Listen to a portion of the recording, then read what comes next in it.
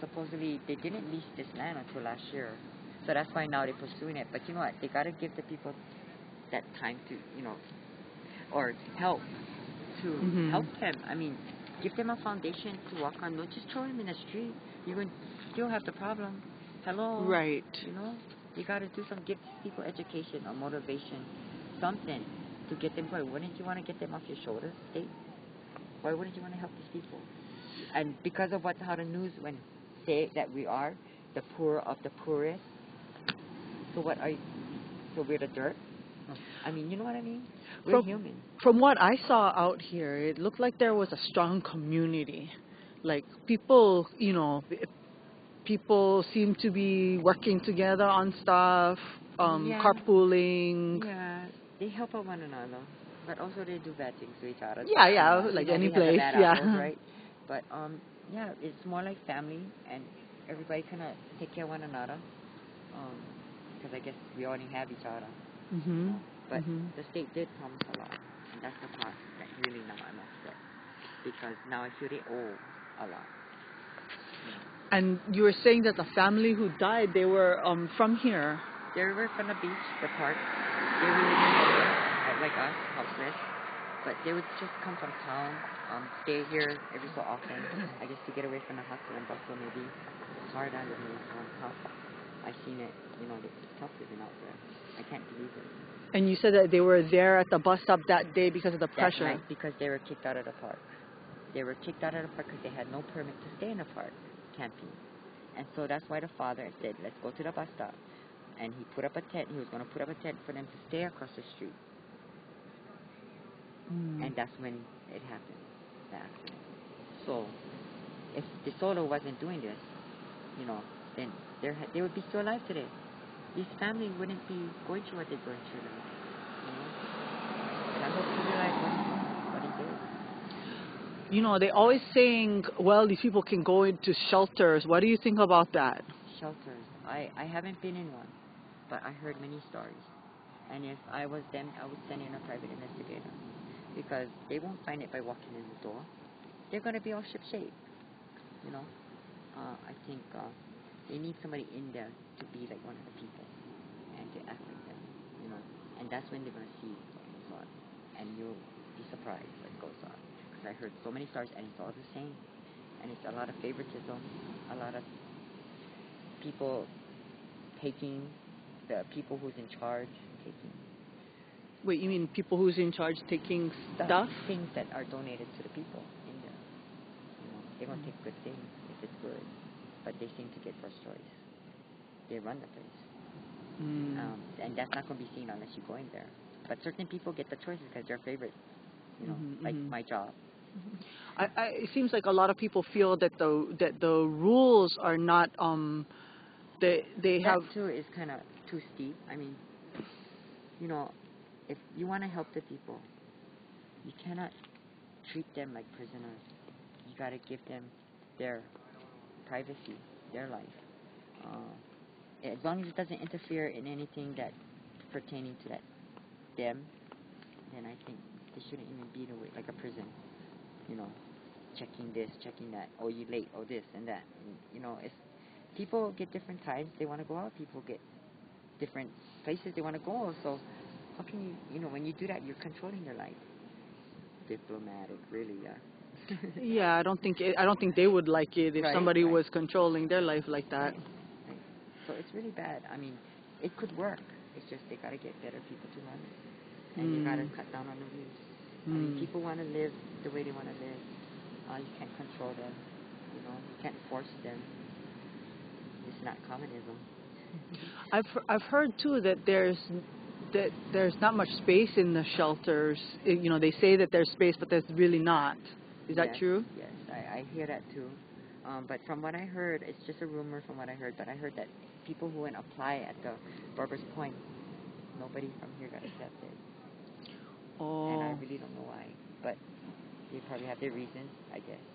And there's a curfew too, right? Yes. And there's other standards you have to follow. Yes. That are, Yeah. And I had a family that got kicked out, and now they're getting kicked out from here, and they have 2 children, and now they're going to be sleeping in the car.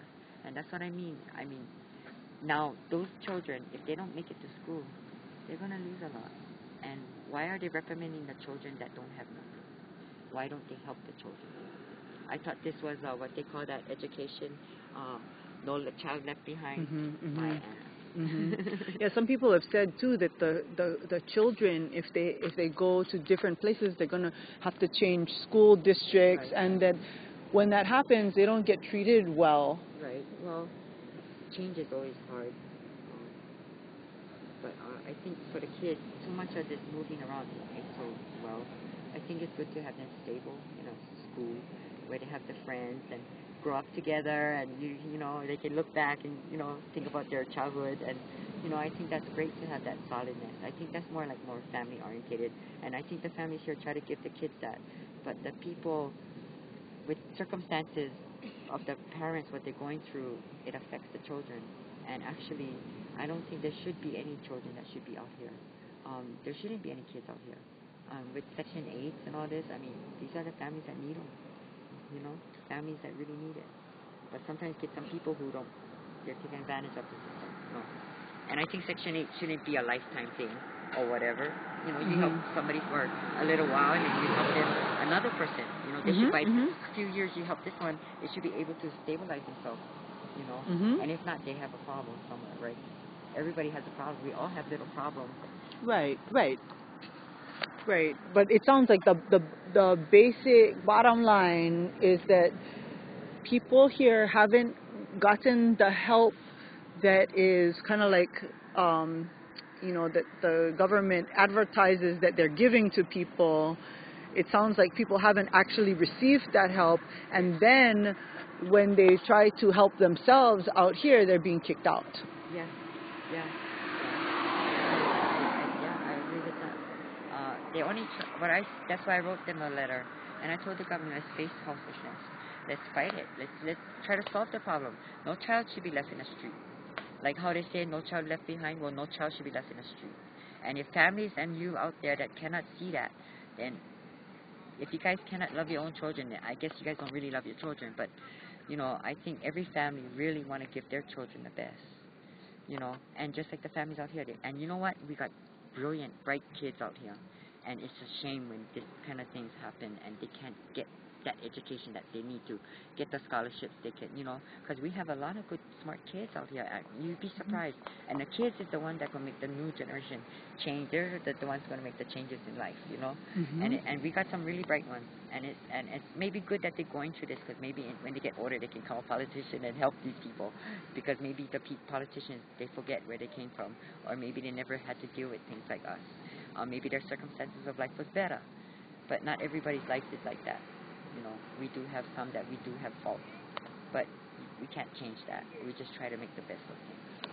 Yeah. Oh, mahalo. How's that? Yeah. Okay, so you folks who are tuned in, that we're still out here at Keaʻau, and we can. Yeah, I hope that everyone has a pretty good idea of what's going on here and how wrong it is. And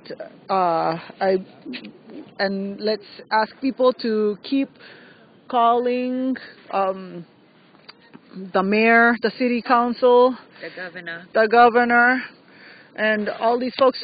Basically, if they want to help people, the help is not booting them out of the place where they're living. Help is giving them the actual help that they need. Right. That's what I told them in a letter, that they should make sure that they bring in all the agencies, anyone who's willing to help the houseless, because I'm sure there's a lot of good hearts out there, and I'm sure there's a lot of people who want to give or do something for them.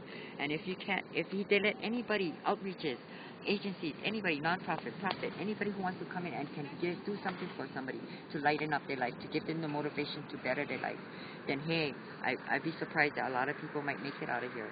But by throwing us in the street, I find I pick up stray dogs out here that people dump, and that's how I feel. Like they went dump us on the highway, and I feel like those stray dogs.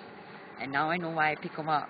Now I know why I care for them, I just lost one tonight, Yeah, I'm so sorry about your dog. But, you know, we got to go on, and now it makes me stronger, and now it makes me more angry that this had to come to this, you know. Things could have been better, and all we asked for a little time. That's all we did, and we never get that. But thank you for at least giving us one extra night, because that maybe a few 8 hours or 10 hours. Thank you. That might help me get more things out of the way to take with me, because I don't have much, you know, and I need everything I got now. So at least I can thank them for that couple hours, but they could have done more. They could have gave us a better footing to move on, you know, more help instead of the suicide line and the Humane Society and the 2 shelters that probably can't take us anyway. So, you know, are they ready to take 200 people? With their animals? Yeah. Who's going to take their animals to the Humane Society if they can, Yeah. you know, if they, just so that they can go into some place they don't want to be? They're part of our family too. Like you at home have your pet. That's your family, right? Mm-hmm. So that's the way we feel.